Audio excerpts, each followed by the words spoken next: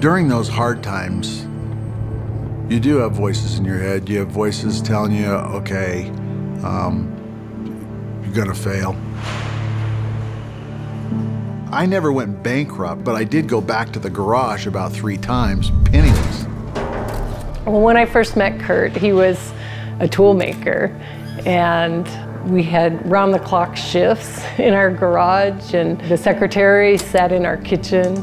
For me, there really was no option. I mean, what am I going to do? Go back to work for somebody else? I sure didn't want to do that. Today we're showcasing a company, OtterBox, makes tough. They've experienced tremendous growth, 740%. In my office, I've got a model of the Titanic.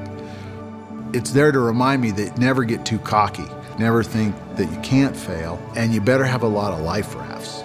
I think that's reflected in where we're headed beyond the case.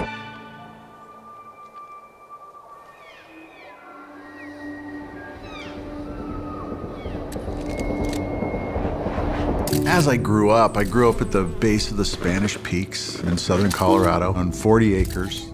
Always wanted to be a trapper, but I couldn't catch squat. We lived in a one-room schoolhouse, wood-burning stove, outhouse. I mean, we had an outhouse till I was a junior in high school. I would literally just stuff my pockets full of fish, you know, catching brookies with a chalk line. And it just was, I think it really imprinted on my life, my love for the outdoors. Love of the cold, love of the seasons, and just that was kind of the start of it. I started playing with the OtterBox in my garage and did the first box, just a small little box, held a credit card, a pack of cigarettes, you know, things that people didn't want to get wet. And from there, the product line never left the outdoors. Our products are used in the outdoors all the time, and it's important that we get back to who we are and our roots and look at where can the brand go? What else can we do besides just phone cases? And I think the brands, they deserve that. It touches at the roots of our family.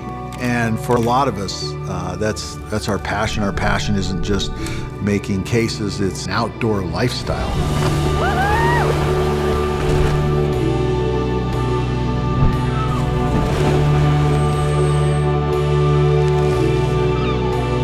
When you drill down into your faith and your beliefs, and when you look at wildlife, when you look at plants, when you look at mountains, you look at weather, and you just go, this is so much bigger than me. Each of us need that. You know, as we come back to our roots, we're gonna really blow it up in the outdoors. We're gonna really invest there. We're gonna really innovate there.